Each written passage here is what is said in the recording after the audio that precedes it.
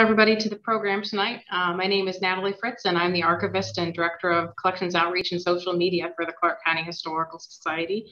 And today's program, we wanted to do something in honor of the 80 years since our America's forced entry into World War II, as yesterday was the 80th anniversary of Pearl Harbor. And throughout the year, we've been talking about, different things that we might be able to do, knowing we're going to still be doing a virtual program. And this one came about because the two gentlemen that are our guests tonight, Manley Irwin and Paul Metz, were people that I spoke to on the phone because they contacted the research library about research that they were doing.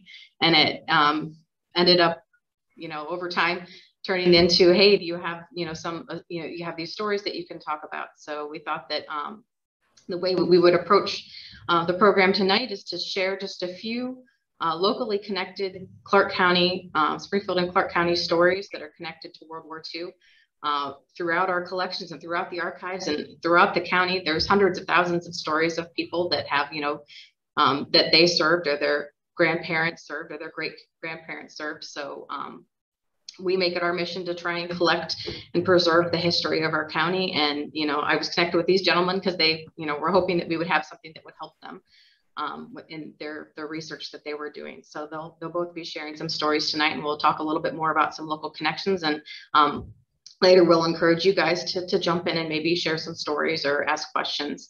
But I wanted to first introduce our two guest speakers tonight.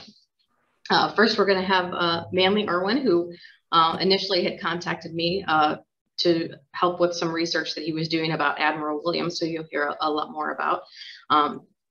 Mr. Irwin researches and writes on U.S. naval history, but he was emeritus professor of economics from the University of New Hampshire. His research interests include history of the U.S. and British naval warfare and the development of U.S. naval logistics during the early 1920s. He's the author of a monograph on naval policy and of the Harding administration, and many articles, has done conference papers, book reviews, and more. So, our other guest speaker tonight is Alfred Paul Metz, who was born in Springfield and received his bachelor's degree in aeronautical and astronautical engineering from the Ohio State University. He enlisted in the U.S. Air Force in 1968 and flew operational missions in the U.S. and South Asia, and flew 68 missions over North Vietnam, and took part in the pivotal 111 days of Christmas raids in December 1972. In 1978, he became an instructor pilot at the U.S. Navy Test Pilot School in Maryland. He later joined Northrop Aircraft in 1980 as an engineering test pilot, and was later appointed chief test pilot. He spent 2 years as an engineering test pilot on the B-2 bomber program before leaving Northrop to become Lockheed Martin's chief test pilot. He's now retired, and I was recently connected him while he was working with the National Trail Parks and Recreation District doing research on veterans as part of Veterans Park Memorial that they've been working on the last several years down by Buck Creek. And then we connected about a research inquiry that he'll share more with later that's unrelated to the topic that he's talking about tonight. So before we get into the stories, as with all of our other Zoom programs, this one is being recorded. I will mute the participants now that are not speaking right at the moment, but you guys will be able to unmute and ask questions. Make note of anything that you have through the two presentations, and then we'll have things open for discussion later. If you want to put anything in the chat function, if you're on a computer, should be buttoned down at the bottom, and we'll keep track of those, especially if you have questions that pop up through the presentation. You can put those in the chat. Yeah.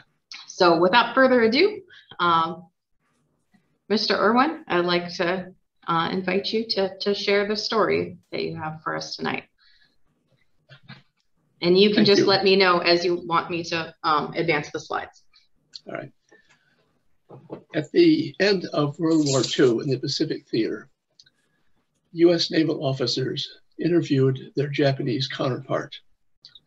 They asked questions about engagements, tactics, logistics, and various war experiences in the Pacific.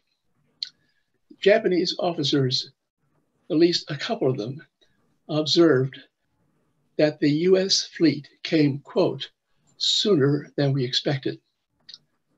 That quote obviously was a tribute to the strategy and the tactics of the US fleet during the Second World War, but it also reflected the thinking of Admiral Clarence S. Williams, who set the tone of that strategy back in the 1920s.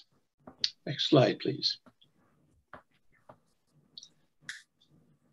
When you think of Admiral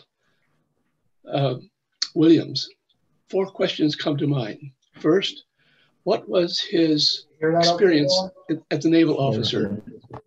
Second, what impediments did he face and confront in any war with Japan in the Pacific? Third, what strategy did he offer and recommend for the fleet in the event of a Japanese war? And third, or rather fourth, how did his thinking and strategy influence the Navy's performance in the Pacific War? New paragraph, new slide. A first burden or obstacle to Fletcher Admiral Williams was a map of the Pacific drawn in colors. The colors reflected the codes of various countries, blue meaning the United States, and this is red, but it should be orange representing Japan. And in the middle was a neutral area in which the fleets would clash and begin their engagements with each other. The map reflects a great deal of distance between the US West Coast and the Japanese islands on the far east, or in this case, the far west. Some 7,000 to 8,000 miles resided between San Pedro or San Diego and Yokohama. And the question was, how does the US fleet negotiate 8,000 miles when the distance between New York and California was 3,000 miles? One proposition was to send the fleet from the US West Coast, refuel at Pearl Harbor, engage the Japanese fleet in their area of control, and of course prevail in that engagement. A second thought, and this was reflected in the thinking of Admiral Williams, was that there was no base to permit that engagement, and therefore the fleet would have to take an enemy-held base and convert it into an advanced base and step by step negotiate the vast expanse of the Pacific. Now, this map was drawn in 1915 by a naval officer who was with the General Board, which was an advising group to the Secretary. And you'll note that on the east side, the US had a blue area that went from Alaska to Hawaii to Panama. And then there's an inner defense position between Bremerton, Washington, Pearl Harbor, and San Diego. So that was the layout. Japanese code word was orange, and therefore orange and blue proposed as the spheres of control within the Pacific. Next slide. A second impediment to the Pacific was the Versailles Treaty, which was promulgated in 1919 after the First World War. The Versailles Treaty handled the Germans a bill of cost because the Allies said they started the war. But more important, the Japanese were awarded the Micronesian islands that were former German islands of the Marianas and the Carolines. Those islands resided between Hawaii and the Philippines. And the United States, as a result of the Spanish-American War, had guaranteed the Philippines' independence. So the question was, how could the Navy ensure that independence if Japanese islands resided between the fleet and between the Philippines? New paragraph. Well, this is it, right? Let's stay right here first. This is the third impediment or problem of negotiating the Pacific Ocean. The Harding administration took office in 1921, having won the election in 1920. They inherited a naval construction war between former allies, Japan and Britain. Both were building up their fleets. And the Harding administration said, why are our allies fighting each other? So they formed and held a negotiation in the West Coast, actually in Washington, D.C., and arrived at a tonnage assignment on battleships and carriers. Britain and the United States attained parity of that tonnage assignment. Japan's was quite less, by some 40%. Japan asked then that the United States move its fleet away from the Japanese islands. And Japan, rather, the United States agreed not to build or fortify a base west of Pearl Harbor. The British agreed to transfer their Asian fleet from Hong Kong to Singapore. Now, those islands were part of a League of Nations mandate to Japan, but they sat also between the United States, Hawaii, and the Philippine Islands. And the question was, how do we overcome that obstacle? Next slide, please. The Washington Agreement threw naval war plans into a tizzy because they were making certain assumptions of having bases in the Pacific. The Washington Agreement, thus, is largely controversial. And what is often forgotten is this list of ships that were excluded and outside the tonnage requirements of that agreement in 1921, 1922. And if you look at that list, it's made up of cargo ships, distilling ships, hospital ships, dry docks, tugs, mine ships. These ships are outside and can be built to the discretion of either party, particularly the United States. Next paragraph, please, or next slide. When the Harding administration took over, Harding appointed a Detroit industrialist by the name of Edwin Denby. Denby was a Marine reservist, and the first thing he heard, and he heard from Admiral Williams, that the fleet was split between the Atlantic and the Pacific. Williams said, the next adversary is Japan. Concentrate the fleet on the Pacific. So that was done. The second thing that was done was the fleet was divided into the battle fleet, scouting fleet, control force, and base force. The battle fleet were heavy warships backed up by cruisers of the scouting fleet. The control force took care of submarines and the Marine Corps. And the base force was the supply ships or auxiliary vessels. Next slide, please.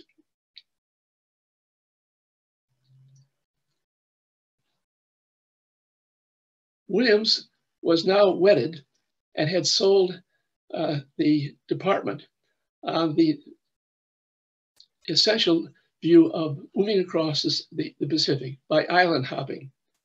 And when John Lejeune, who was head of the Marine Corps, who had fought in France with the American Expeditionary Force, came back to the United States, he looked at the Pacific and he said, we have no bases. The new doctrine of the Marine is to take a base, an enemy-held base, and convert it into an advanced base. That base then would serve as a hopping off point for the next base. Well, Lejeune and Williams now sat eye to eye on a strategy for the Pacific. Next slide. Lejeune's assistant was Lieutenant Commander Earl Ellis. Ellis had served for Lejeune in the Philippines, and now he was his aide and assistant back in Washington. Ellis was convinced the next adversary for the US was Japan. And he wrote a 200-page diagnosis of the requirements, the equipment, the hardware, the strategy, the tactics of how to have the Marine Corps move across the Pacific into the Marianas. Ellis then took off his uniform, took a leave of absence, and visited those islands as a pedestrian or as a tourist, and took notes and looked at the topography of both the Marianas and the Carolines. But he died unexpectedly, and no one knows why. But he left that doctrine, which now became part of the Navy and part of the Marine Corps. Next slide.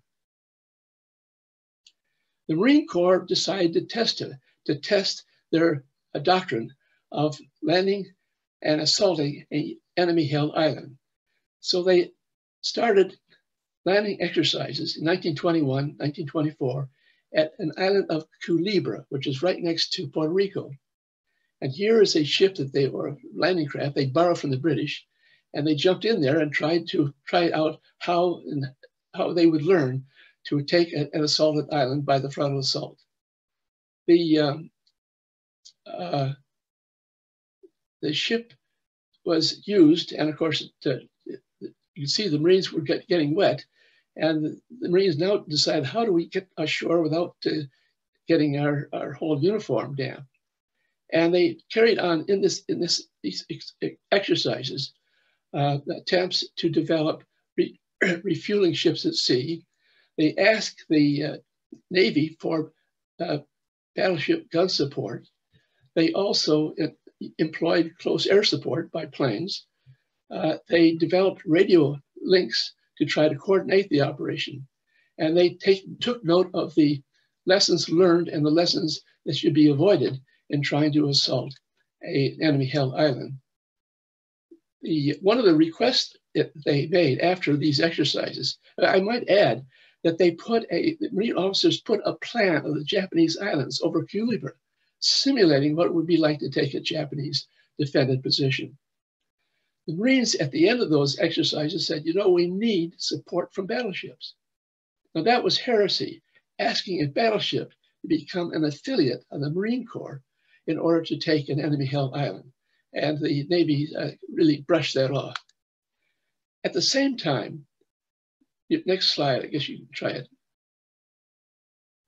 Next time, I might add that the Marines were not part of an organization called the Joint Army-Navy Munitions Board, which was created in around 1900. That was the premier war planning for both services, Army and Navy. And the Marines were not represented on that. Admiral Williams assigned a Marine to a planning committee that set the agenda for the Army-Navy Munitions Board on the premise at least they would consider amphibious operation as a tactic and as an option in the Pacific. Now, this is a letter that Warren Harding wrote to a senator saying that the most important piece of legislation I want to offer when I'm a president is to increase the efficiency and the economy of the merchant marine industry. Next slide, please. The president proposed legislation with two subsidies. One subsidy was given and assigned to shipping companies, Ford Motor Company, U.S. Steel, Standard Oil of New Jersey, Aluminum Company of America, all had their own fleet, to encourage them to buy modern ships that would keep up with the fleet, but more important, could be used as auxiliaries for the Navy department. A second subsidy was awarded to private shipyards if they adopted and made these new modern merchant ships that also would be converted into naval auxiliaries. And Harding appointed a presidential committee to lobby Congress as to the merits of his program. And who is on the left side of this, the second to the left? Admiral Clarence Williams. Williams served on that. And the reason he served on that was he recognized that the merchant marine was the ultimate source for getting across the Pacific and having a mobile base and island hopping. Next slide. By the way, the Senate killed the program and the House killed the program by, the Senate killed it by a filibuster. Now notice what this list is again. The list that was left open in the Washington Arms Agreement is the list that would be included in the ship subsidy program, but it died in January 1923. New paragraph or new slide. The next step was oil. at the turn of the century, most warships were fueled by coal. Coal was tough. It had dust. It was dirty. You had to transfer bags from one ship to another, a collier to a warship. And in 1906, the British Admiralty announced a new warship, the HMS Dreadnought. The Dreadnought was 20,000 tons, 6-inch guns, fueled by oil, and capable of a speed of 20 knots. The HMS Dreadnought rendered most ships obsolete.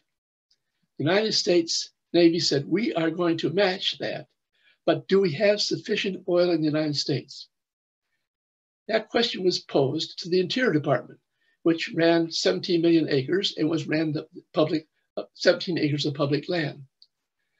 The Interior Department calculated the demand for oil in the United States and the supply and came to the conclusion that the United States will run out of oil in 20 years. Now that happened under the William Taft administration.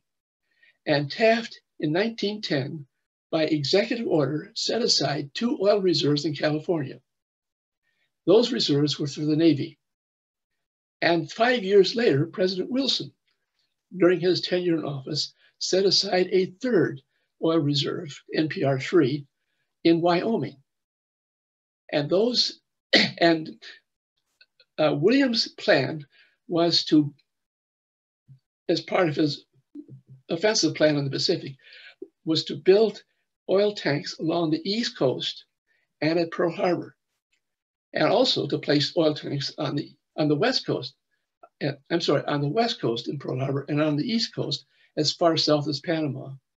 And here is a figure or a photograph of the construction of those oil tanks. There's another photograph. If you want to take another one on that construction. It's full of pipes. It has drilling, and it was quite an exercise. And this was the source of the reserve oil as a logistics support system for the fleet. The Navy now enlisted the help of the Interior Department, because the Interior Department had the Bureau of Mines, the Bureau of Land Management, and the U.S. Geological Survey. They understood oil. They ran public lands. And they asked the Interior Department to negotiate this oil well and drilling and reserve with the Pan American Oil Company, headed by a gentleman by the name of Edward Doheny. Doheny had a nose for oil. He discovered oil in California. He discovered oil and set up refineries in Mexico. He discovered oil in Maracaibo, Venezuela, and he had a large fleet. And Doheny and the Pan American Oil Company began to negotiate with the Interior Department. And as part of that, the Secretary Denby assigned a naval officer by the name of John K. Robinson, who was head of the engineering. Engineering dealt with oil and machinery. And Robinson's job was to act as liaison with Interior on these oil leases. Denby instructed Robinson, the first thing you must do is adhere to the war plans of Clarence Williams. So Williams began to calculate and recommended that there should be 17 oil tanks placed at Pearl Harbor. Then he recalculated. By the way, he graduated in the top 10% of his class, and he was a math quiz. Then he calculated the requirements of the fleet and said the 17 tanks are insufficient. We need 8 more tanks at Pearl Harbor. And the job of deciding where to put those tanks was easy. We'll simply expand the upper tank farm. The yard in charge of building those and finding the situation, the Bureau of Yards and Docks, said, we will expand that 17 tank allotment. But they ran into poor soil condition. The cost rose, and they decided to look for an alternative location. They spotted a section of the Marine Corps reservation and said, we'll put the 8 tanks, additional tanks there. Well, John Lejeune said, went crazy. We need that land for landing on enemy-held islands. And the Navy, or Williams said, we've got to have those 8 oil tanks. And it finally went to Secretary Denby. And Denby, who was a Marine reservist, said the war plans of Williams supersedes even the Marine Corps. And those oil tanks were built, and this became known as the lower tank farm. Then Williams said, we have to have aviation gas. And there was an island called Ford Island, which was jointly managed by the Air Force and by the Navy. And they put up aviation tanks there. Then, as if that was not done, before the negotiations were done with Pan Am, Williams said, it's still not insufficient oil, and I want 7 concrete barges loaded with oil taken and docked at Pearl Harbor. And the question was, why? Well, the oil, if we're getting oil for the United States, it's got to be refined, it goes through a pipeline, it's got to go to a storage facility. It'll take 9 months for oil, and I want oil immediately because Pearl Harbor is a priority. And so that was done. New paragraph. New. Now the second, by the way, on the left side you'll see all this oil construction and the Pan Am and the oil leases in Oil Reserve number 1 and 2. Now there was a second company that the Interior Department, under naval advisement, managed, or rather negotiated with, and that was the Mammoth Oil Company under the leadership of Harry Sinclair. Harry Sinclair was a pharmacist, but somehow he got in the oil business and had a large tank farm, drilling and refineries. And he was approached to lease the Oil Tank 3 farm in a reserve in Wyoming. Robinson looked at that and said, that doesn't do any good in Missouri. We have to have these oil tanks stored on the East Coast. So he pressured the Mammoth Oil Company to build an 800-mile pipeline to the center of the US and then link into refineries and storage tanks on the east side. And the question was, why do you want that pipeline?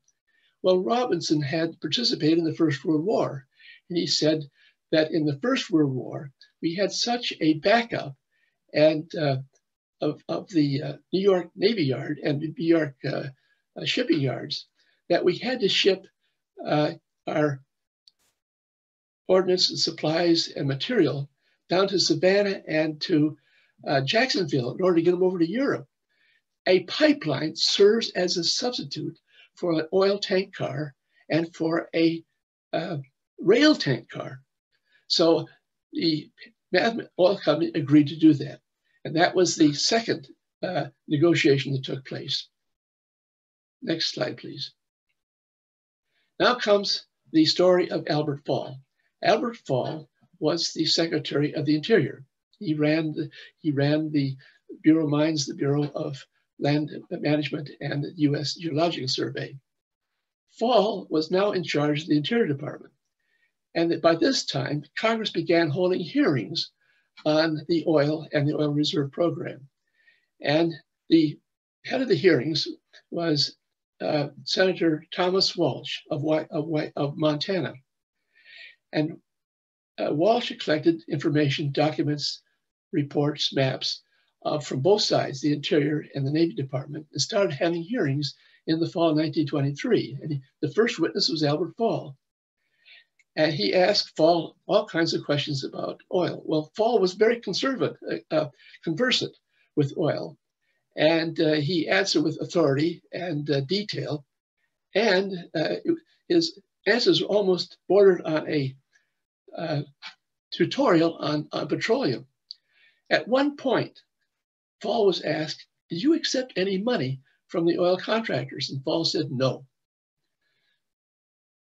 That was in 1923.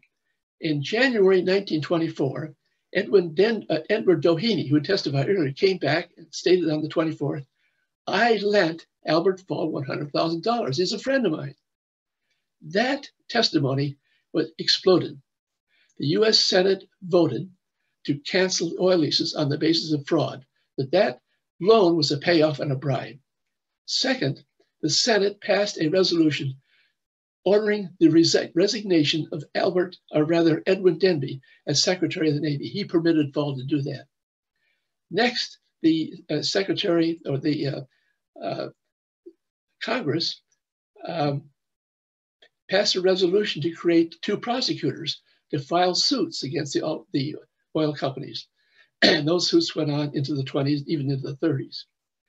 And the long and short of it was that Albert Folck eventually had to plead the fifth, and he was convicted in court and sentenced to a year in prison and fined $100,000, period. Now, the problem with Albert Folck is regarded as one of the great scandals of US history. But in the process of going after Albert Folck, the US Senate canceled the oil leases and voted against, at the same time, the oil, or rather the ship subsidy program that had been sponsored by Williams and by President Harding. So what happened was that the logistics of the Navy began to suffer because of Albert Folck's misconduct. And this began to affect the whole premise of a mobile base force across the Pacific. Next slide, please.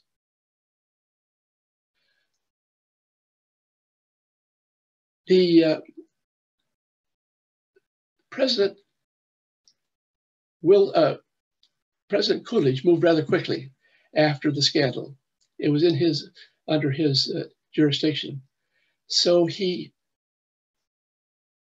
secured the resignation of Edwin Denby.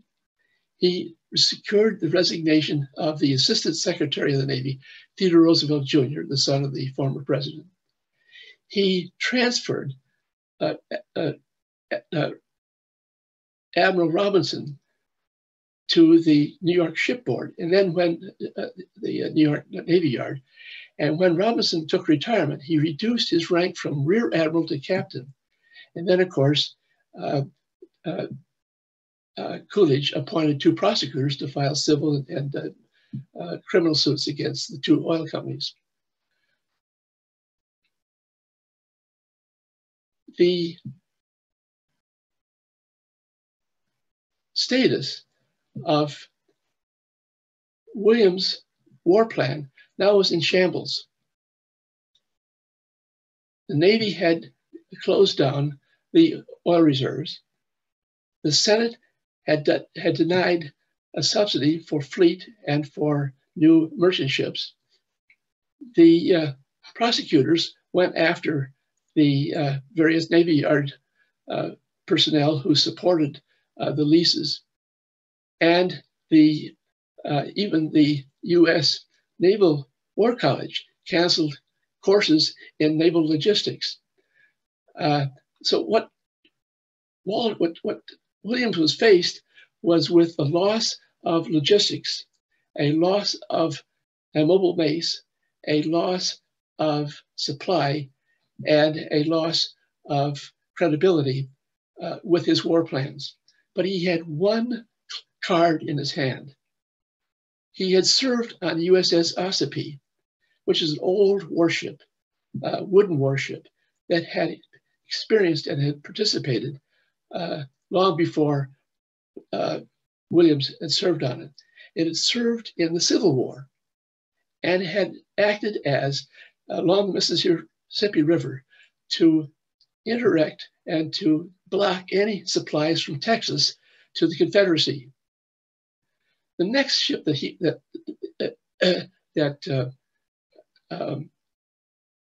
Williams served on was the USS Gwynn for a year, 1888, 1889.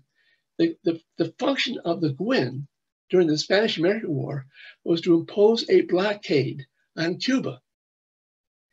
Next slide.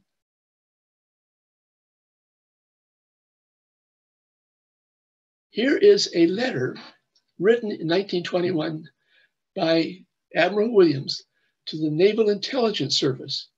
He's asking the Naval Intelligence Service, I want a list of Japanese merchant ships.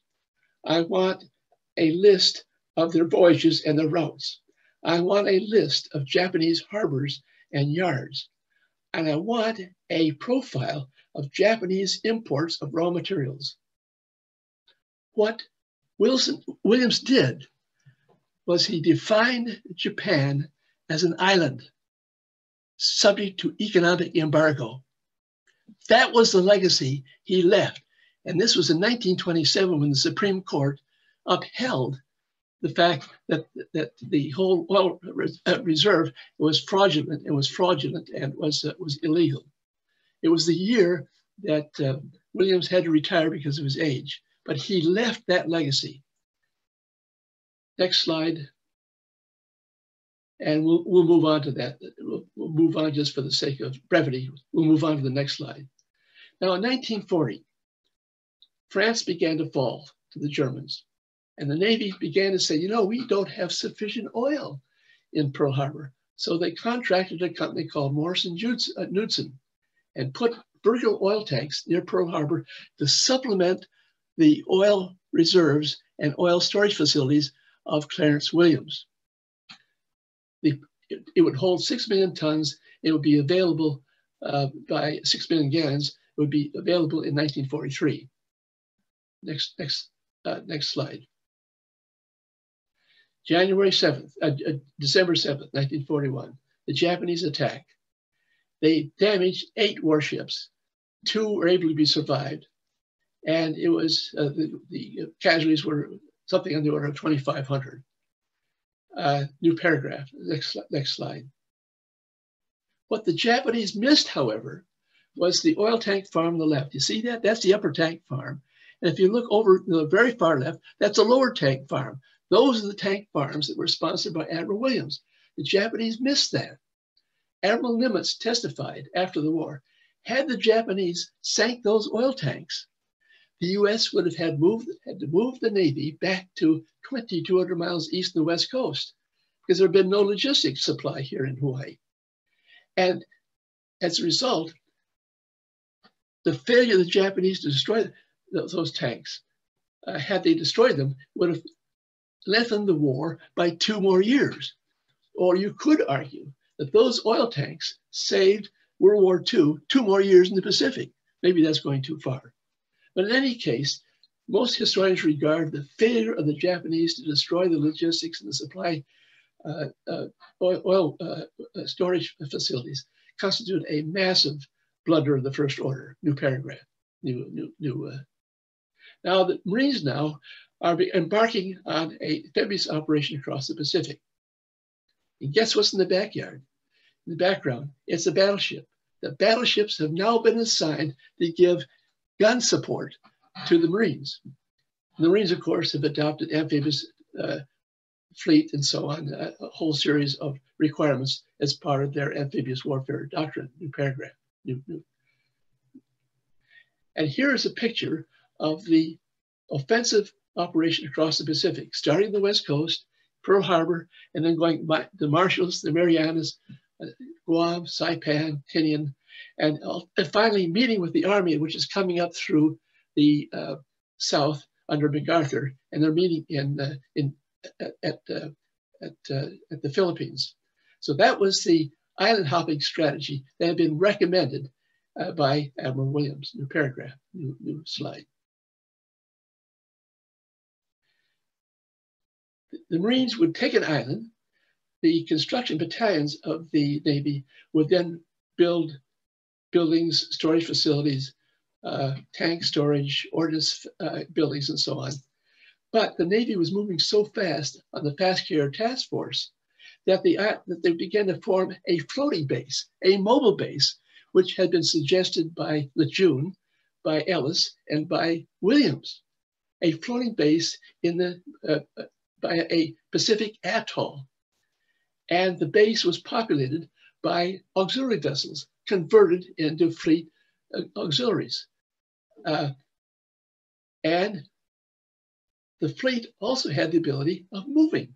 It went from one atoll to another, from Majuro to Ulithi, to Leyte, to even to beyond that. And so the floating base kept up with the Fast Carrier Task Force. Next slide.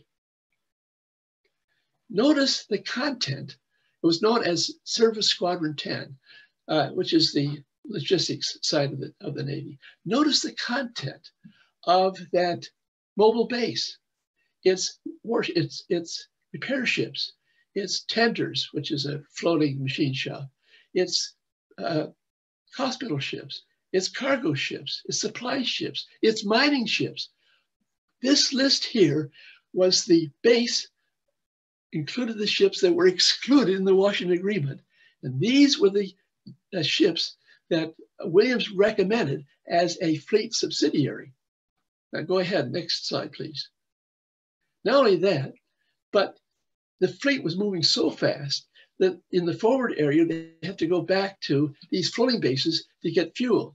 So now the Navy inverted the process by sending oil tankers to refuel at rendezvous spots for the in the forward area to the Fast Carrier Task Force. And here is a oiler or refueling a battleship, and I don't know what's on the other side. It might be a carrier. But that saved time. That increased the speed and the mobility and the range of the fleet. And in fact, the supply, this became known as Chevron 6. It would get its oil from Chevron 10, its floating Navy base, and deliver it to the fleet. By this time, the role of Chevron 6 as a refueling agent was now altered, and the Navy said you were now part of a task unit. So these ships were essentially managed by reserve personnel. They were merchant vessels, and now they acquired the status of a combatant ship. They were part of a task force. Now the next slide.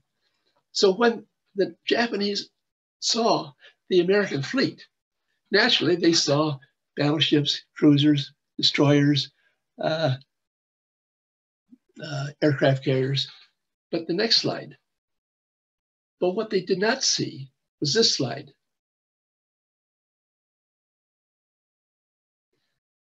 It's the invisible side. It's the invisible side of the fleet. You see that one? Oh yes, there it is. It's what the enemy does not see. And notice the list.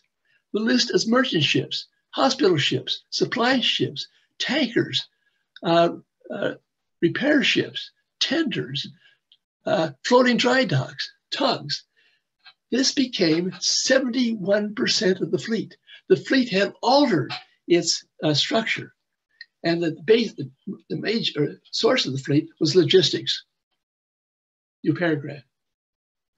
Now the next question was, who makes those ships? Well, when the war broke out, the Navy yards were booked to capacity, and the private yards were booked to capacity. So the U.S. Merchant Marine, which was created in 1936, by the way, which had passed a bill saying that we will give cash to industrial ships if they buy new ships for their fleet. The U.S. Merchant Marine Act of 1936 also said we will give cash to private shipyards if you make them. What they did in 1936 is what Harding tried to do and what Williams tried to do in 1922. But the yards are booked. So the U.S. Maritime Commission turns to companies that have never built a ship in their life. Companies experienced in material, in laying roads, in asphalt, in building dams, in building refineries. They say, can you build a supply ship, a Liberty ship? Can you build a tanker? And they said yes. And they having no burden imposed on them. They used time and motion study. They used standardized equipment. They used assembly operation. They used prefabrication. They used welding as opposed to riveting. And they blended the whole thing together, and they turned out a ship. The first Liberty ship was over 200 days. They were turning them out in, say, 40 days, and they lowered the cost by 80%. So these private yards on the West Coast and scattered became the source of the logistic supply and the infrastructure of the mobile base. New paragraph. Now here is the card that Williams ultimately played. In 1942, a gentleman by the name of Dr. Ellis Johnson worked for the Ordnance Laboratory, and he was bored. He asked to be transferred to Nimitz's operation in Pearl Harbor. He attained the rank of a lieutenant commander. Now, this gentleman was interested in mines. He thought mines were more effective than any other type of ordnance against the Japanese. So he asked Nimitz, can we lay mines by planes and block up the harbors of Japan and insulate them and insulate and compromise their access to raw materials? And Nimitz says, I'm not interested in that. Well, then later on, what Johnson did is he went to the China-Burma theater, kind of a lost theater of the war, and he convinced the Royal Air Force and the Royal Australian Air Force to take these mines and drop them by parachute on the side of China and of Japan, but not so much Japan, but China and the Malay Peninsula. And he looked at the results and he found out that these mines had greater destruction capacity than submarines did, or in any interaction by surface weapons. So he went back and said, these mines are pretty effective. 2 years later, in 1944, Nimitz is now interested because now they've taken islands across the Pacific, such as Tinian and Saipan, and they put air bases there. And now the B-29s arrived. So the Navy said, could we borrow, or the Army said, we'll use those B-29s. Nimitz asked him, can we use those to drop these mines against not merely the outside, but within the Japanese supply chain? And so they dropped these mines, and the mines were very effective. It blocked the harbors, and this shows you that by 1944-45, you had our submarines operating from, this is Australia down here at the bottom, and then you have the Japanese island up here, and you see the beginning of the Navy, the Air Force, the Royal Air Force, the Royal Australian Air Force, imposing a economic noose around Japan and starving it of its raw materials. Next slide. The result was that their losses of their ships increased. Next slide. And the next was not only that, but the production dropped because they had nothing to, they had no raw materials. So this was an embargo that had been part of the early Renaissance that Williams explored when he was asking the naval intelligence for a profile of the Japanese economy. New paragraph. Let's skip that one and go to the last one then. At the end of the war, the United States had a study committee called the Strategic Bombing Survey. And the committee concluded the war against shipping was perhaps the most decisive single factor in the collapse of the Japanese economy and the logistic support of the military naval power. That strategy included the Army, the Air Force, the submarines, Fast Air Task Force. It was a loose coalition, however disparate, was able to create an embargo.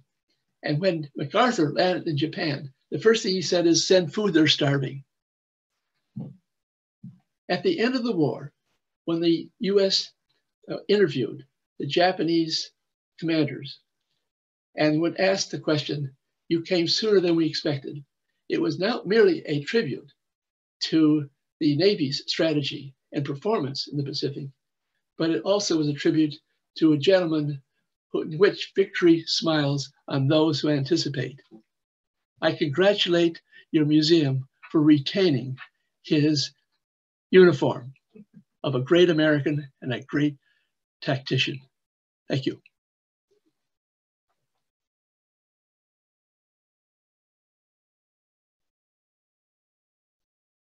Sorry, I muted. I forgot I was muted. So thank you for sharing the story, his story. And too long.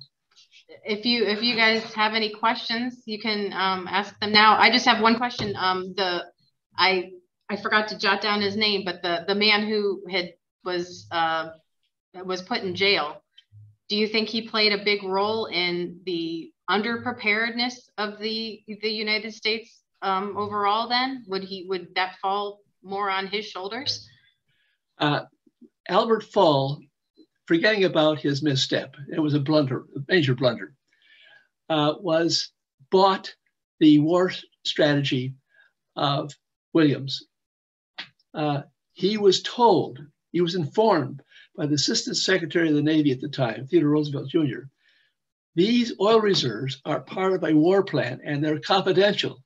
Don't talk about it. You can negotiate with the oil companies, but the rest of that is off the record. So to that extent, Fall did make a contribution. Now it's interesting, he lived through the first months of the Second World War. And when they neglected to bomb those oil tanks, Albert Fall took credit for it and wanted him to be exonerated. I bet. Well, I want to let Paul, if you're able to share your screen and start, you can tell your story about your namesake, Alfred Folck, and the story behind his combat mission. Rough. Are you, there you go.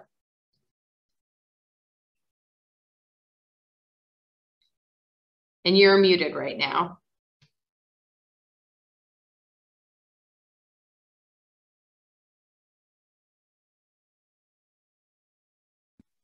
Okay, I'm up. You hear me?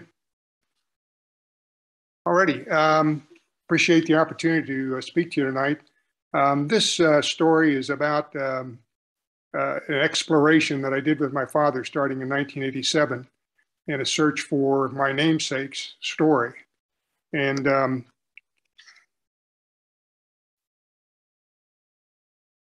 on a second here. It starts around a bomber called the B-24. It was a heavy bomber. There were the most produced aircraft of World War II, and it will probably remain the most produced aircraft of all time. There were over 18,000 of these bombers produced. At the height of production, they were popping off one bomber every hour out of the plants. And there were 4 plants that were doing, 5 plants that were producing these aircraft. 20% of them occurred out here where I'm at, which is in the Fort Worth, Dallas area. About 20% of that 18,000 produced here. But the story is not about airplanes as such, it's more about people. And World War II has people that from many walks of life that took part in it. Rosie the Riveter is certainly one of the most iconic persons that represents the war effort on the civilian side. But old men, young boys, people that were had injuries or disabilities also took part in the production lines of the war. The airplanes themselves took on personalities, and all combatants had nose art on their airplanes, but the Americans took it to new extremes in a way to kind of personify a piece of hardware. You see all kinds of various forms of nose art. Walt Disney Company, Al Cap with his comic book series actually used their artists to provide some of this nose art for airplanes in World War II as part of their help of the war effort. And you can see all kinds of pictures here as examples of ones, some of them are girls that they wish were living next door, or girls that did live next door, wives. In cases of the dragon and its tail, they went to extremes to personify the airplane. And some of the artists, Army aviation artists, became quite famous throughout the war effort for painting these elaborate nose arts on the aircraft. But it's also about the air crews who flew these things.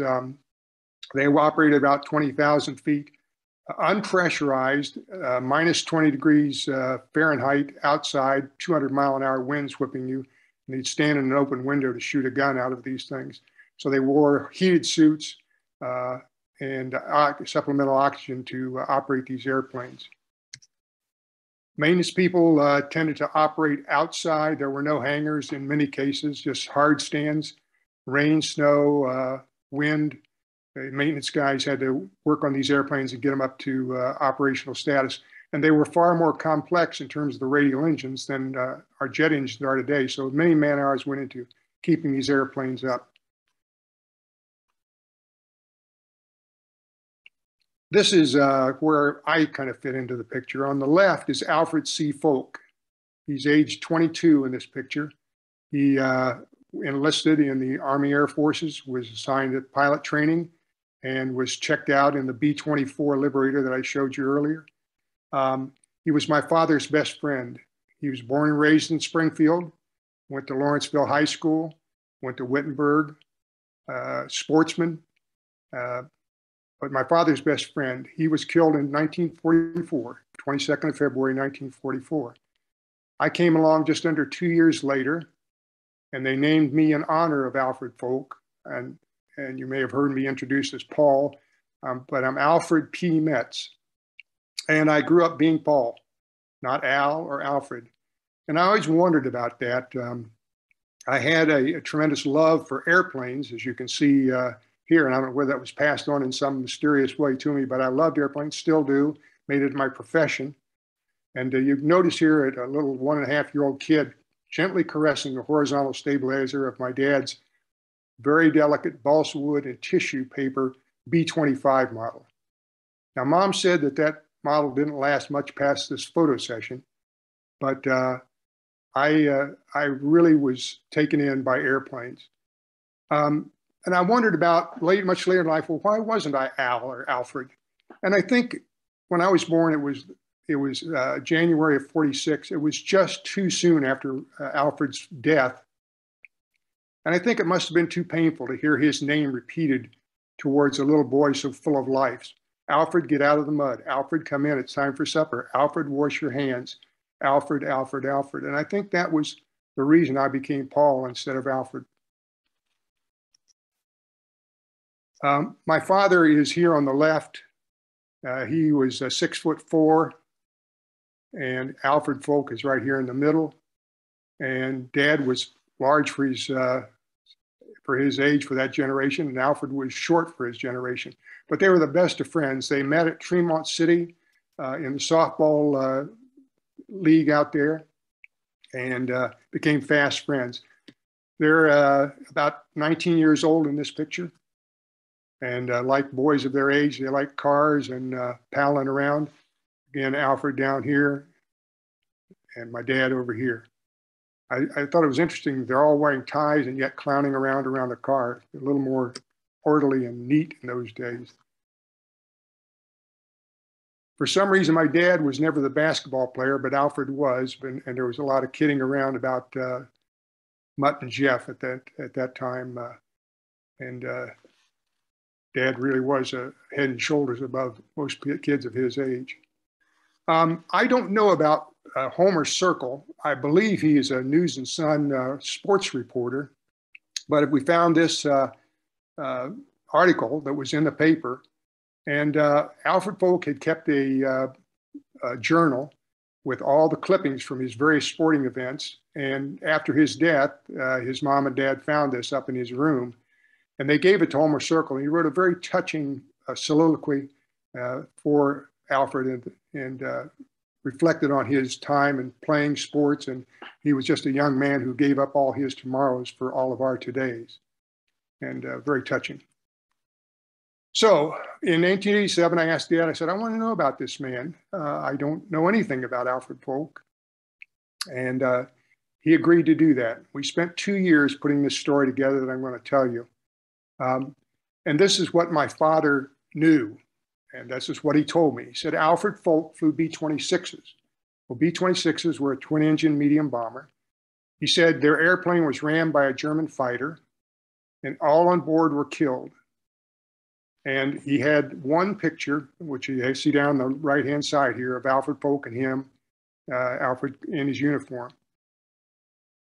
After 2 years of exhaustive study for looking for various documents, we found out that the only thing that was accurate about that story was the picture.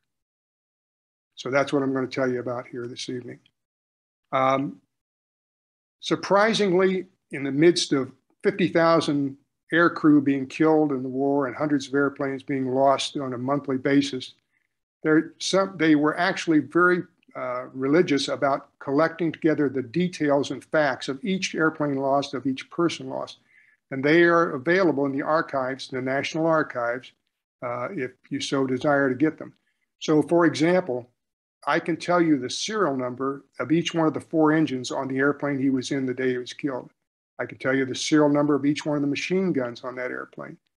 And it's a level of detail you wouldn't expect to be found in wartime records, but they were. I want to point out one thing on this model. This window right here on this right side is duplicated on the left side. It's called a waist window, W-A-I-S-T.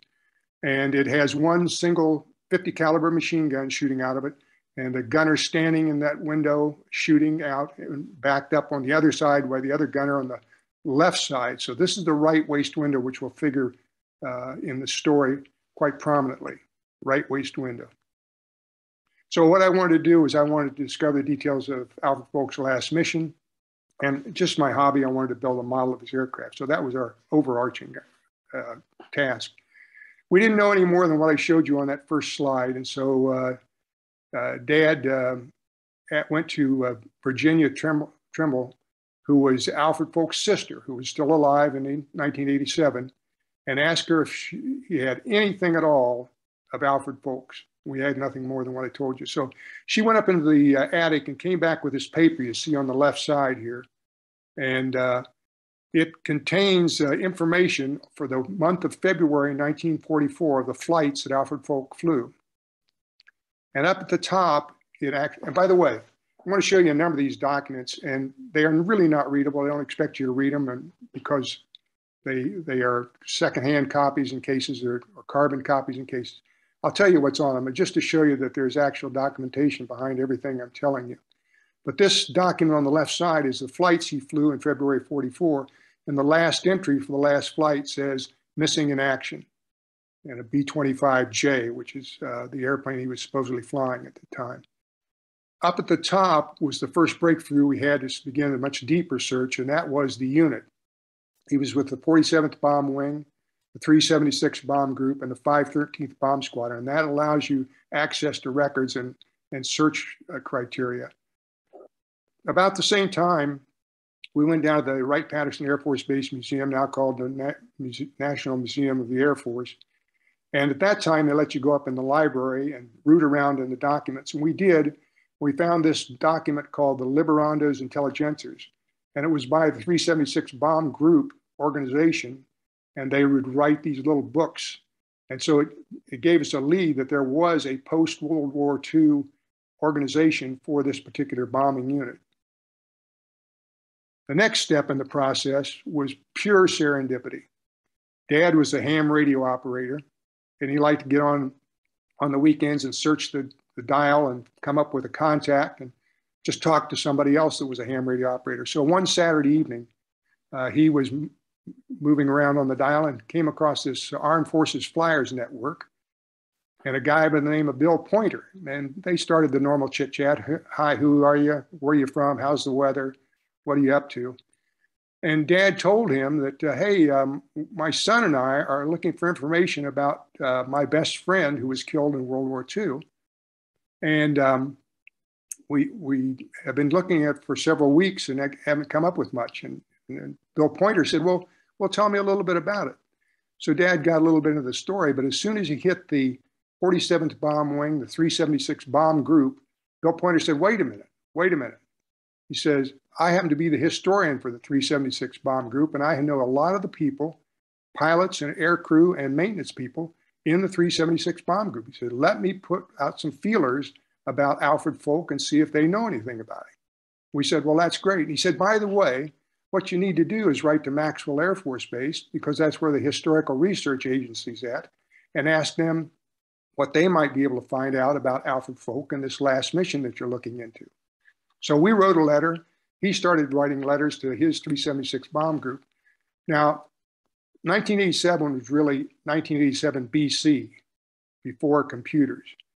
And so Bill Pointer did most of his work with envelopes, paper envelopes and paper letters. And this is the back of the envelope, one of the envelopes that he would send out. And at the top are the 4 squadrons of the 376 bomb group. And we know that Alfred Folck was in the 513th Bomb Squadron, which is the eagle on the Black Diamond. And down here on the bottom are the list of some of the names of the airplanes. And you can see all kinds of references in there, but 4 names jumped out at me.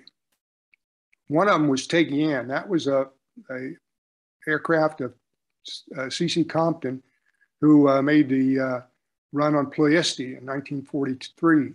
The second one is Lady Be Good, a B-24 that wound up flying into the Libyan desert and were lost. The crew bailed out.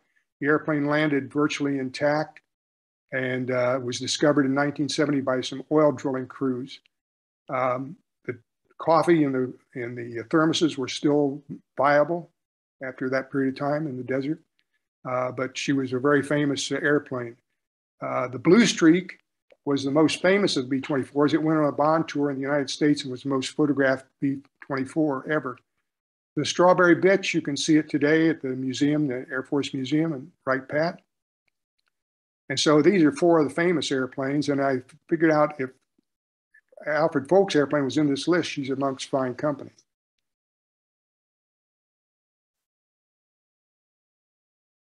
Now, these next ones was a response we got from Maxwell Air Force Base. This is called an individual casualty questionnaire. This is for Alfred Folck. And they asked questions, and I don't know who answered them, because at the time that they were down, there were no survivors, or thought to be no survivors, who could have helped make this out. But in any event, it says, did he bail out? No. Did he have on a parachute? No. And the reason is because the B-24 cockpit, you can't wear a parachute and sit in the seat. So the pilot and co-pilot did not have on parachutes. And last conversation was on the interphone, and he was last seen in the pilot's compartment. And down at the bottom are a list of the targets that they had hit prior to Regensburg, which is the last entry and is the last target mission that they were on. It was February of '44. This is one of the most pivotal documents, and this is an eyewitness to what happened. His name is Sergeant John Machevich. He is a right waist gunner in the B-24, but he's not in Alfred Folck's crew. He's in formation. The airplanes were 183 airplanes flying about 30-foot wingtip spacing, very tightly packed together. And he was observing in an airplane adjacent to Alfred Folck's airplane, which was ship number 53. And he said what he saw happen was that ship number 99 drifted across over the top of ship 53 and impacted it somewhere near the waist window, the right waist window, cutting the airplane in 2. Both airplanes were broken at that time. He saw 3 men fall out. He said it doesn't appear they had parachutes on. He saw 1 man come out of the front part of the airplane. His chute opened immediately. He saw no other men come out of the airplane. He watched it as it descended until ship 53, Alfred Folck's airplane, finally exploded. Ship number 99, that was also broken in half, tumbled down in 2 pieces. And then he said in the report, he had to get back to his gun because they were under attack at that time. So they were at 20,000 feet. Alfred Folck's airplane was 20,500 feet. So he was only 500 feet above him and looking right at it. Now, this is the interesting part. Machevich is a right waist gunner. He's watching this, he's reporting it. Now watch.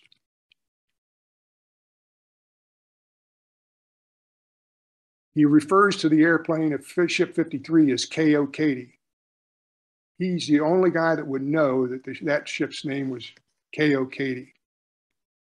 And the reason is because K.O. Katie, you see her here, is the ship of Isaac Ashburn and his crew. And if you look right down here at the bottom is John Machayevich, sergeant. So this airplane is normally his airplane, but the whole crew, Isaac Ashburn's crew, was told to go take relaxation and rest in Cyprus, the island of Cyprus, to get away from combat. That's a very normal thing to do. Go rest, get away from combat. So on the day that Alfred Folck flew his mission, the 22nd of February, K.O. Katy was up and operational, but didn't have a crew. Alfred Folck needed an airplane, so he was assigned to K.O. Katy.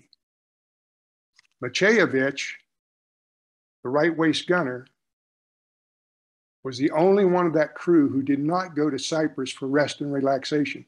John Machayevich decided he wanted to fly another counter so he could get his 25 missions and get out of combat and come back home. So he stayed behind, and he was in that adjacent airplane to Alfred Folck, watching his very own airplane, K.O. Katy, that morning. The report you just read was he standing there 500 feet below K.O. Katy and watching K.O. Katy be cut in two right through the right waist window. The right waist window where he normally would have been standing. And I can only think that in his mind in those seconds, he must have thought, I would have been a dead man if it had been in K.O. Katy, because the airplane was cut in two right through my right waist window, where I would have been standing that day. But he wasn't. By the grace of God, he was in another airplane.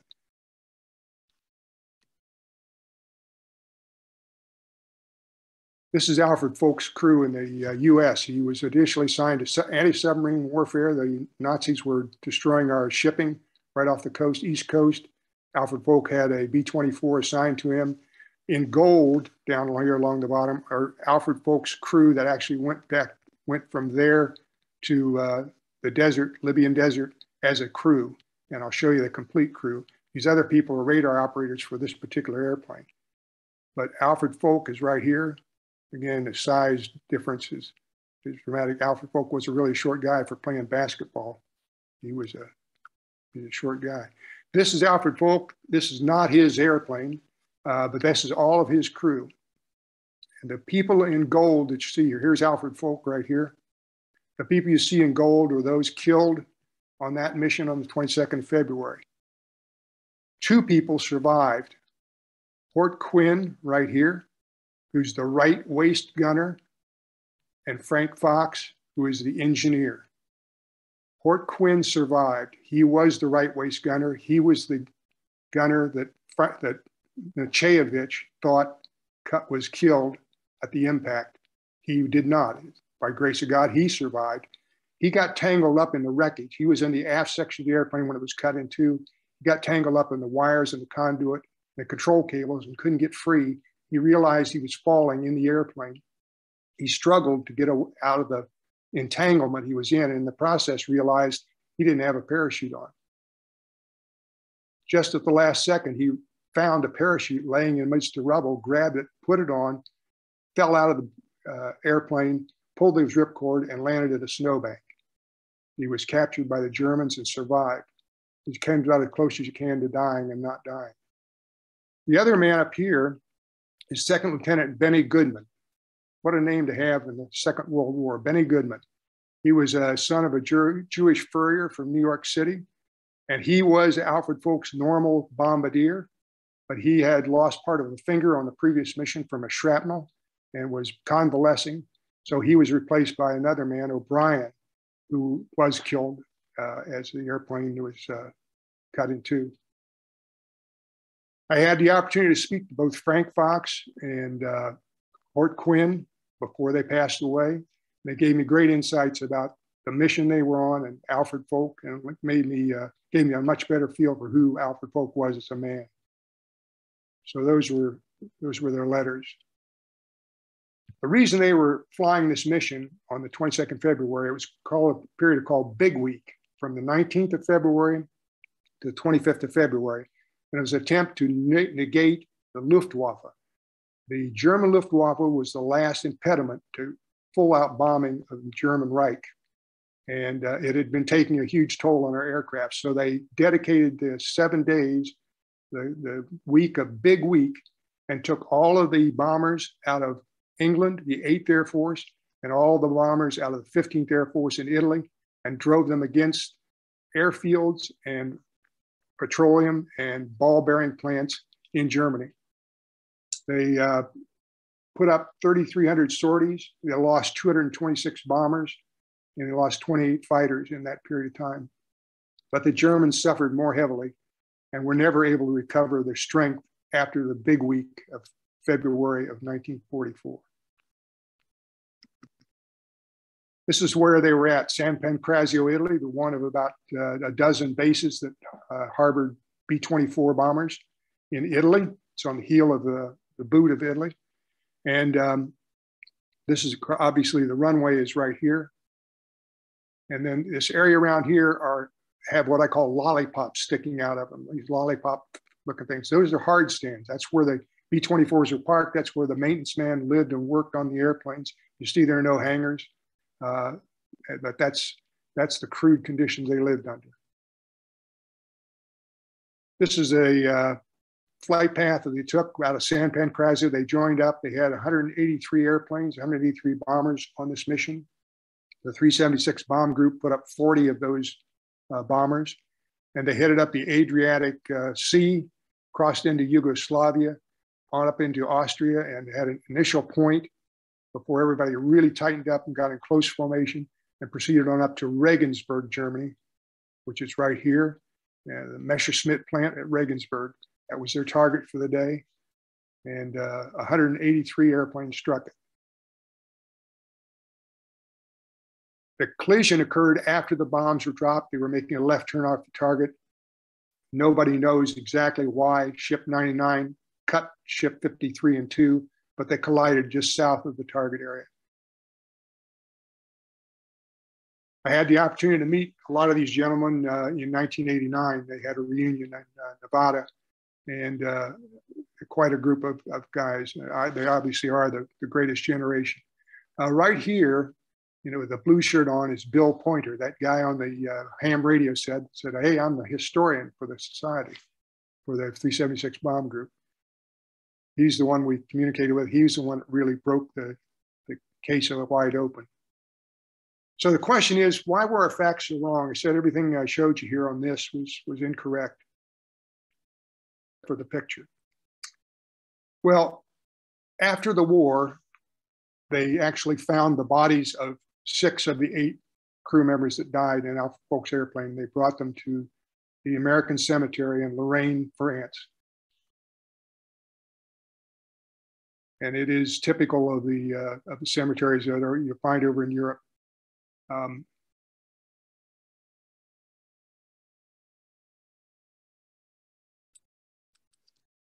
So when you go to the cemetery and you look at his grave marker, oh, by the way, one little item here, another bit of serendipity. My name is Paul Metz.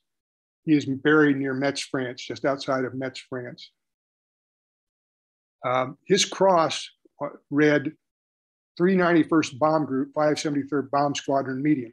Well, that's not right. And I looked that up, and that group flew B-26 Marauders. Well, that's what my dad said he was flying, was B-26s. And I wondered about that because we had the actual information, the correct information. And you can imagine, here's what I think transpired. You can imagine the numbers of airplanes going down, the number of pilots and crew members being lost and killed, and then somebody, a casualty officer and a chaplain coming to the house and knocking on the door and say, we regret to tell you that your son, Alfred Folck, has been killed in action. And they may have actually had incorrect information that was passed hastily from the war zone back to the States. And they probably said, yes, he was in a B-26. Well, none of those details mattered to the family or the friends. He was killed, he was gone, he was no longer with us. So the bad information may have in fact been officially transmitted.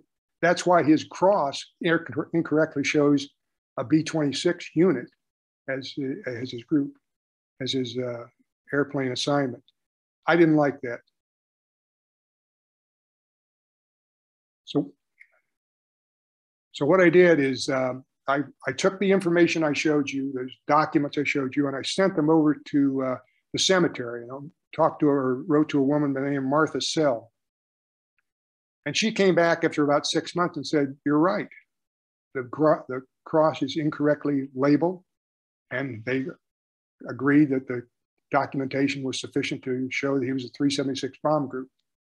So today, Alfred Folck lies in the cemetery, and properly with the rest of his men is the 376 bomb group, 513th Bomb Squadron from Springfield, Ohio.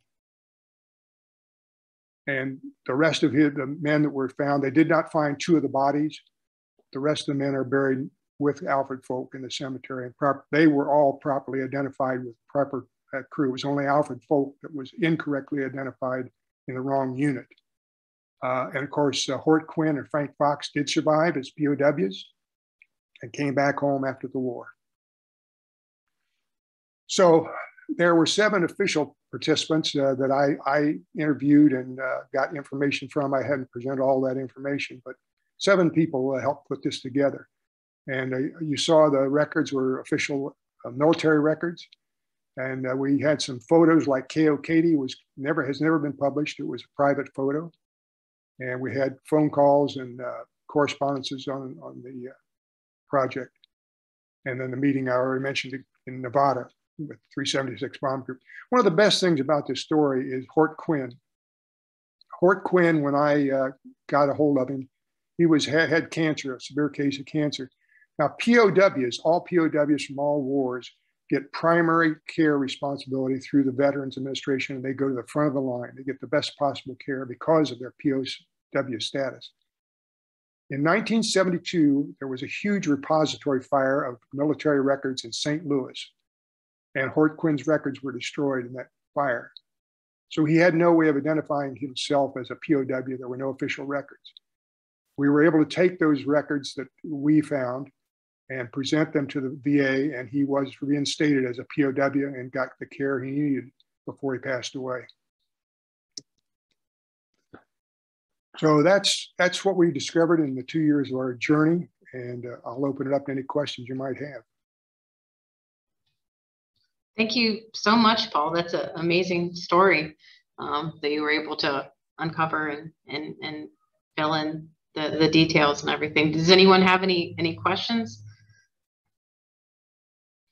for Paul? You can put them in the chat, or if you want to unmute and ask anything, you're welcome to do that as well. Muted. Okay, you're not muted. Yes, Natalie, it's really not a question, but Paul has done a fabulous, fabulous job in his research. He should be commended.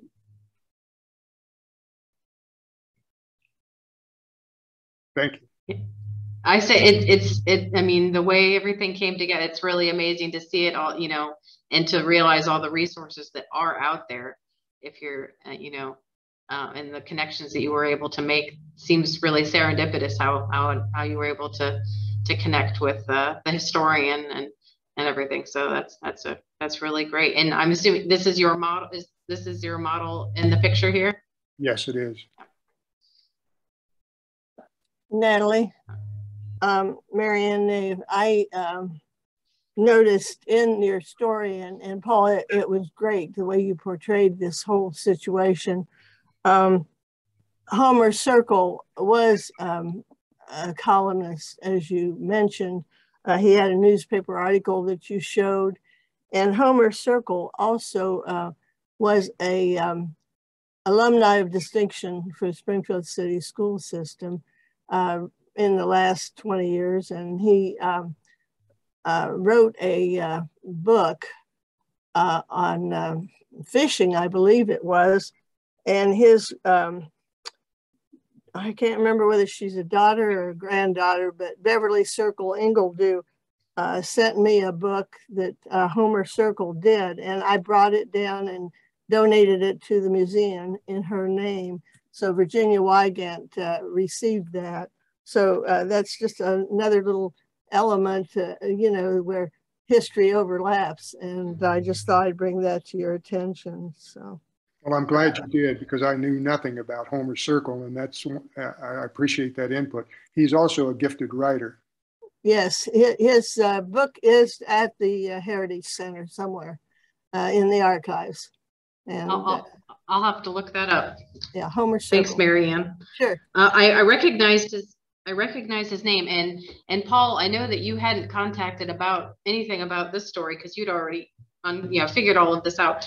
But I'm curious now. We have World War II military cards, clippings from throughout the war that are in an index file up in the archives, and I'm curious if we have cards for Alfred Folck and what they say.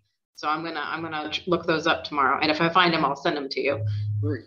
But Patty said in the comments, just thanks to both of the presenters, Manley and Paul, very eye-opening aspects to World War II that we all need to know about. I think Dr. Manley Irwin's talk was very informative and very well researched, and gave a background to follow with the following speaker. I think it was a good combination. Mm-hmm. And I think it's good, especially, I mean, to know that even since we've just passed the anniversary of Pearl Harbor, all of the groundwork that he had laid to prepare the U.S. for that. So that was really really interesting as well. Paul, if you don't mind, I'm gonna switch to sharing my screen now, just because I've got a couple last slides that I wanted to share. You jump down to the end here. Just a couple more stories, or what that.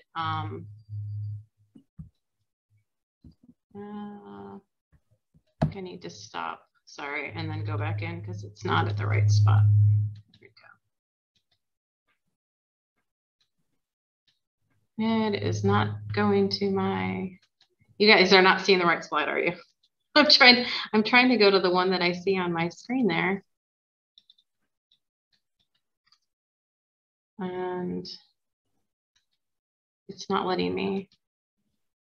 Anyone has any insight why it's not going the right slide? I'm trying to go to our there. I might just have to. Something is going wrong when I try and go to the. Is it a different PowerPoint? Is it a different, or is it in the same PowerPoint? It's in the same PowerPoint. Maybe I just need to close. Wait a sec. I know what I'm doing wrong. The other one's open. It's open twice. That's what's happening. Okay. There we go. Okay. So I just wanted to talk briefly just a little bit about the two of our two local gentlemen that were killed at Pearl Harbor, William Welsh and Dick Ward. I'm not sharing, am I? Okay. Let me see. Sorry, guys. There we go.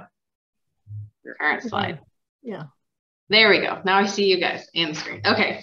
So I ran across this the other day, just a photocopy. I'm sorry, I'm holding it up. Can't see it very well, but this is a page from the 1943 Springfield High School yearbook that was honoring James Richard Ward, Dick Ward, who was killed on the USS Oklahoma. And this is the words from the yearbook. It says, Houston, Texas, January 7th, by permission of the Associated Press. The destroyer escort ship J. Richard Ward, named for a Pearl Harbor victim from Springfield, Ohio, was launched here today. James Richard Ward, Seaman First Class USN, was awarded the Congressional Medal of Honor posthumously by the President in the name of Congress for his heroism at Pearl Harbor aboard the USS Oklahoma. As the Japanese attacked, he was among those manning a big gun turret. The ship was hit, her generators stopped, and she listed and began to capsize as the order was given to abandon ship.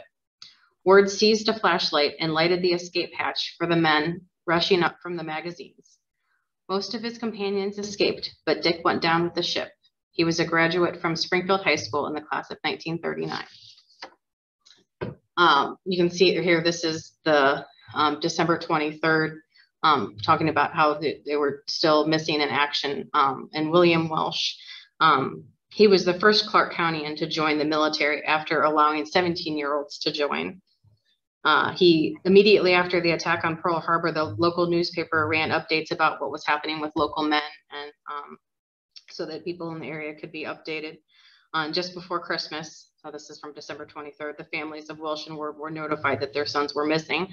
In 2016, the family of Billy Welsh was finally able to receive their closure when his body was finally returned home to Springfield, where he was buried in Calvary Cemetery. And I have, this is here is from the newspaper in January when they were launching the ship. This is Dick Ward's sister here, and this is the marker that they have for him in Ferncliff and the USS Oklahoma here. But earlier this year, I got a message just from somebody who messaged our Facebook page and said, did you realize that in August, they identified Dick Ward? So that he had been, his remains had been disinterred and identified by the Defense Accounting Agency. So I don't know what the next steps are for this. But I did see, you know, this had been shared some online, and other people were talking about it and were aware of this, but I don't know. I haven't seen anything in our local paper, and I'm not sure if any contacts have been made with remaining family or anything like that to bring him back to Springfield as well. So I don't know if there's anybody on here that has heard anything, but I'm planning to, you know, keep an eye on this and hope to see him return home as well. But another story that I wanted to share just came in. This is some materials that just came in yesterday from the family of George Griffin, who passed away a few years ago. He had served in Europe during World War II and was a medic, and he had written letters home to his family, and the family has donated copies of the letters that you can see here on the left. There's about 16, 17 letters between 1944 and 1945. And the wonderful thing about it is that they transcribed them. And this is his granddaughter on the right here, has transcribed them along with excerpts from interviews that she talked with him about some of the letters, and she went through and she annotated them because he talks about that, you know, when he wrote home, he obviously couldn't divulge any sensitive information. So she would figure out the dates that he was writing versus what was going on. So she's got annotations from online, Wikipedia, and she, you know, explains, you know, this is what money is worth now today, just to put things into perspective. So there's different annotations all throughout the letters. So it's a really, really interesting resource, and a really interesting connection with, I don't know if any of you on here knew George Griffin. He had been in pre-med, which is why he became a medic. When he, after he was drafted, he was in pre-med at Ohio State. And after he returned, he decided not to continue his education in medicine. And he started working with his father-in-law, Bob Ruey, and eventually took over Ruey's Rent-A-Car, which had locations downtown that I know some people are familiar with. And he worked there for 60 years. And he was part of, he wrote an autobiography at the beginning of the information. He talks about, he was part of the Roush gang that hung out at the old Roush home that was next to the Phi Gamma Delta house over by Wittenberg. And I guess the house had been abandoned in the 30s, and they hung out there as him and his friends hung out there. And he was friends with, some of you may recognize the names, Dick Kuss, Dick Link, Dick Ward, who was killed at Pearl Harbor. They were all, most of them were part of the class of 1939, and they hung out together. She mentioned Jonathan Winters was part of that group as well. And I can't remember, Freck Ray was one of the guys' names that, so all part of that generation that hung out together. So it was really interesting to get this part of this story from someone that was part of that group, and he talks about his own experiences there. So we're always happy to help people with research and to collect more stories like these. So I was really excited to get those yesterday and to be able to share them with people in the future. So,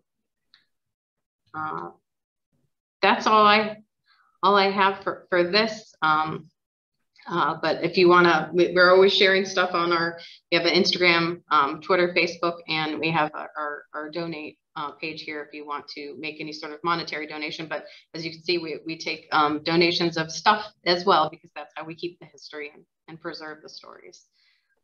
Thank you so much. Thank you very much for a very informative program.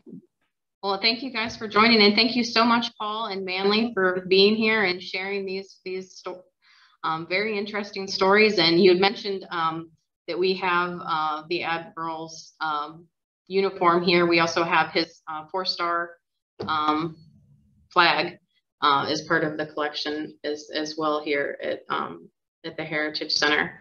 So we're happy to preserve that and everything else that we can do. So thank you guys for being here. Thank you very much. It was a very interesting program, and thank you for doing that, Natalie. All right, if anybody doesn't have, if you think of anything later, you can always email the Historical Society or give us a call. But thanks again for being here. This is the last program for the year. We've made it through another year virtually. Hopefully we'll get to do some things in person next year, but we've got some plans for more virtual programs to continue doing stuff like this into the new year. So we'll have more details once we figure them out, but we've got some ideas. And if you, as always, if you guys have any ideas for programs that you'd like to hear, see, or things that you'd like to learn more about, let us know. We'll see if we can put something together, or, you know, we talked about doing some roundtable things in the future, just letting everybody talk about a topic or something. So, you know, if you've got any ideas, we're happy to hear them.